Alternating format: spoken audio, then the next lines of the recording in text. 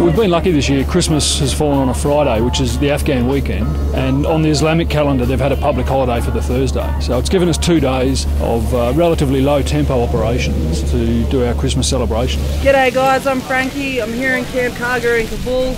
We're cooking up an Aussie barbecue, lots of onions, sangers, steaks, bit of marinated chicken.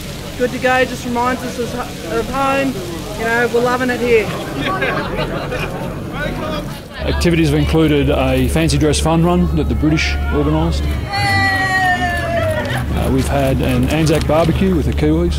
The Danes celebrate Christmas on the 24th, so they've imported a fir tree and decorated it, and have danced around that and distributed presents.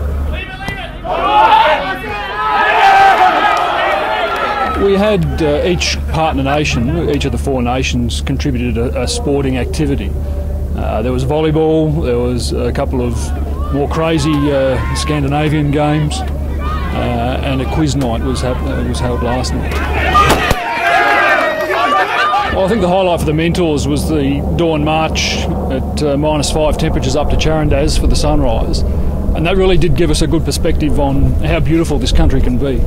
And there is a tendency to just look at the negatives, but it is a stunning place, and part of what we're doing here is giving the Afghans some hope for the future, which is also a part of the Christmas theme. Being deployed strips Christmas of all the lead-up hype, and you tend to focus on what's important, which is spending time with family, spending time with friends, looking to the future. And if you can't be with your family, then you might as well be with your army family.